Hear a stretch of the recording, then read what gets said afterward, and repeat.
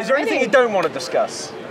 Oh, gosh, that's a big question. No, let's go for it. All right. It's a little one. He's greasing up. It hasn't been used for a while. Okay, and where are we? Boat Show. And we are back between Two Yetis, and it is day one. Technically, it's just gone 12, right? Just gone. Just gone. And I'm with Abi McGrath. Hi. How are you doing? I'm good, thank you. McGrath or McGrath? McGrath. McGrath. Is that a more polite, posh way of saying it? I don't know. Yeah, let's say it is. Where are you from? I'm from Oxford. Yeah. But I live in Bedford. That's a lot less posh. Bedford? Yeah. That little-known super yacht capital of the UK. It is quite funny actually, because the UK is so small. It doesn't matter where you are. You're only 2 hours from the coast. And 20 minutes from Luton Airport. You're really living the life. I know. And when Luton Airport's the highlight of where you live, you know something's wrong, You know right? something's very drastic. I can't help it. I have to do a video bomb. Mwah. Mwah. You know, Abby is the absolute best. And then there's Lee. Mwah. Mwah. Listen, She needs no introduction. No, have none. a great show. See you later. See you, Norma. So we'll come to ACREW in a bit, because that's your claim to, that's what you do, that's who you are. That's what I do, yeah. So you're originally from Oxford. I guarantee you probably studied literature or something like that? I did. Right, okay. As an undergraduate, I then did business as a postgraduate. Okay, right. And then how did that... There's not a lot of money in literature. And then did you go to be crew? No. So I did a postgrad in Barcelona and wanted to stay in Barcelona. And the job that I found was a temporary job working for Bellingham Marine. Do you know Bellingham? Yes, amazing company. So I was with them for nearly 8 years. And with Bellingham? Yeah, they're Who's amazing. the big guy? Steve Ryder's based here. Steve Ryder, that's it, yeah. Sorry, Steve. But yeah, he just installed the docks in, because I knew who you meant by the big guy. Steve is big. He's Steve what, is 6'5" or something? He is. Yeah. And wonderful. They just installed docks in Lauderdale Marine Centre. I went to see it yesterday. So yeah, I was with Bellingham. Yeah. And it was meant to be a temporary thing, but it worked out really well. And were you in Dubai then? No. So I was working for Bellingham Marine Europe.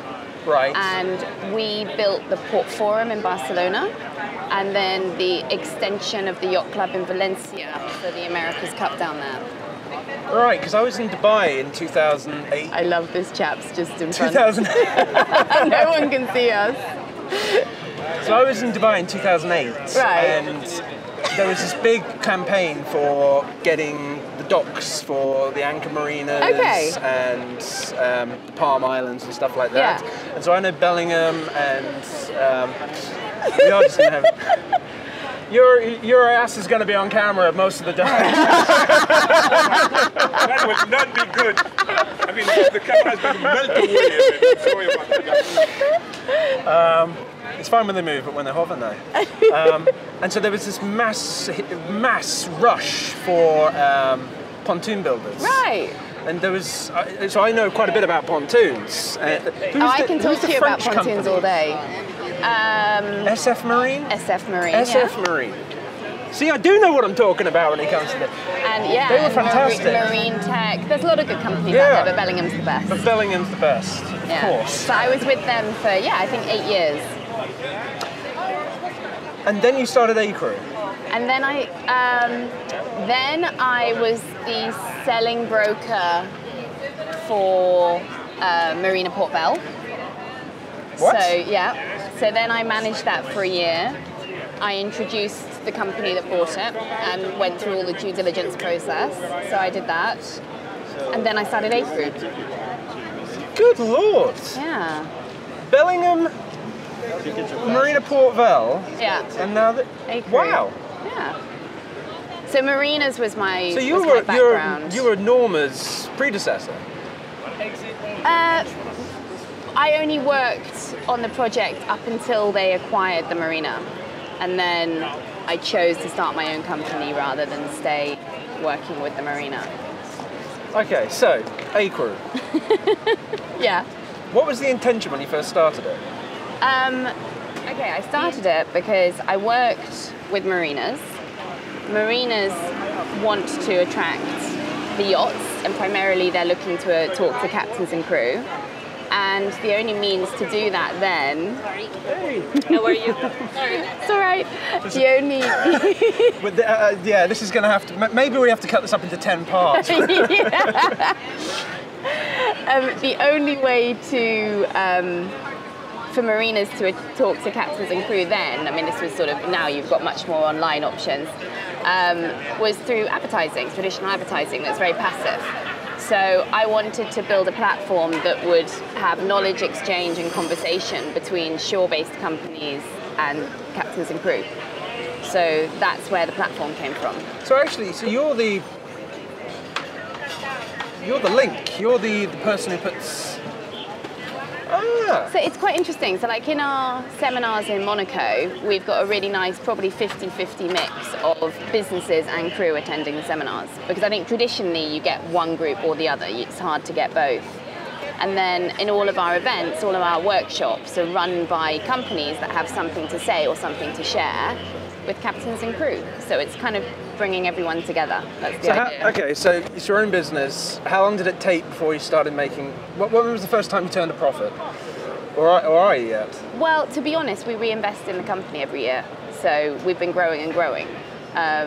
So I've had my own businesses all my life, so it's you know what struggle. that's like. Yes. Yeah. So I certainly didn't pay myself to begin with. I've now got 3 business partners. And we manage the company and you all work together. Yeah. It's so much better when you've got people who have equity in it and working in it. Yeah. No, it's great. And we've got a team of, I think we're 15 now. 15? So I think so, yeah. Thank you very much. How long have you been going? 7 years. We're coming up to our 8th year. 15 people? Yeah. Good Lord. And growing. So we've got our head offices in Mallorca.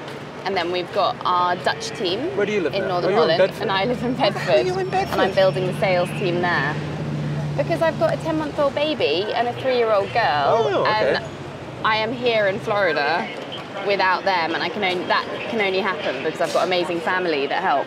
Oh, right. So if I was living in Mallorca, I wouldn't be able to do this. You see, the trouble is, the opportunity this industry affords you is that you can live. Yeah. As I left the house today, I was like, outside of Bedford. This is the most perfect day in the world. Yeah. It's just hot. It's a slight breeze, cloud cover. I did a workout this morning under palm trees in Norman's garden. I'm like, why am I living in Bedfordshire, England? Bedford. Because of family. Because of family. Fair enough. And would I change it? No. It's a choice, you know? Yeah. And but I get to travel to these places, so it's pretty amazing. So ACREW, as far as I understand, I saw the awards that you've just done. Yes. Lovely idea. Thank you very much. Lovely idea. So what are the categories? So this year there was 17, and it was all like 17. Yeah, because for every department. How long did that take to get through? Actually, only an hour and a bit, but we did it through a 3-course meal. Oh, so okay. we had like singers and entertainers on stage, and then we did the awards as people had dinner and drinks, and kept them stocked with wine. And it was good. We kept it quite snappy though, and because it's like best captain, best chief stew, best deckhand, best purser. So you go through all the different positions on board, and then there are some categories like for leadership or team player, which could come from any department. And then a couple of whole crew ones, so best charter yacht crew, best private yacht crew. So who's nominating? Who nominates? Yeah. So this has been such a huge process, it's taken up our whole year. Anyone could nominate. Primarily we target crew to nominate one another because they know best. But you might know a fantastic captain and he deserves recognition. And it actually doesn't matter who tells us. Oh, I like that. So if I happen to come into contact with someone, yeah, we're good. We're good. No drugs. We're it's right. either drugs or bombs. Yeah. Don't say that word. Oh yeah, it would be, yeah, no, right. Never say that word at a boat show.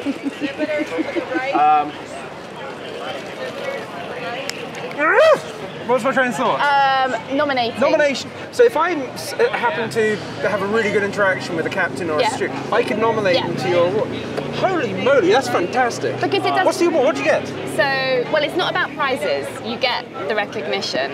I mean, we did get some prizes. This isn't going to work in America because it's all about everyone gets a prize. We did. I mean, we had sponsors that wanted to give things to the winners, so they did get things given. But it's really not about that, and none of the crew were looking for it either.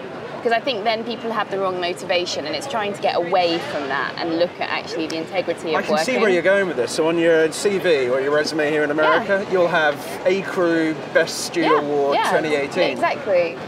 Exactly. And so the process is... They need a rosette. They need, you know, we give maybe them, a McDonald's like star We rating. give them a certificate and a trophy. They have their glass trophy that they can take. Oh, you get a trophy? Yeah. That's all you need. Yeah. And then you send that back to mum and dad, and they have it on their thing whilst you're on the boat. So it's really nice. That's such a good idea. That's such a good idea. Yeah, so it worked really, really. So nominations, anyone can nominate. Why hasn't anybody done this before? I don't know. I've wanted to do it since I started ACREW, but we had to get big enough and enough reach, and now we've got over 12,000 members, and we're everywhere. How many boat crew are there? I was told 30,000. I was going to say it depends, anywhere between 30 and 70,000, depending on who you ask. I think probably 50,000, I would say.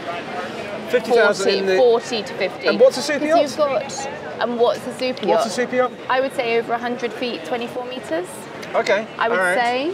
What do you think? Well, that's the terminology the super yacht meters? group gives, I know. But there's many definitions of super yacht, mega yachts. I mean, very few of the boats in Gin ACREW Palace, are below. that was an old phrase, isn't it? Yeah. Gin Palace. All right, so 50,000 crew on, but 40, 50,000, typically working. Yeah, because there's a lot of rotation crews that allows for a lot more people. But yeah, so we had 200 nominations, and then we open up to all of our crew members to vote, and we had over 10,000 votes. And then we had a team of 30 judges that were predominantly captains and heads of departments, and then they deliberated on the different award categories. And we did a video interview with each of the finalists. So we sent them questions, and then they recorded themselves using... This is fantastic. Yeah. This is really the judges can watch the interviews alongside the CV and the references and everything. So, you know, there was one of the award categories was about environmental awareness, the Sustainability Award. So then the interview questions were saying, like, you know, what do you actually do that makes you environmentally conscious, and how do you inspire other people, and what message do you want to send out, and what do you want to achieve? And they can then tell their story. And so the judges then have something that they can really use to measure, like who deserves to win. Good Lord. Yeah.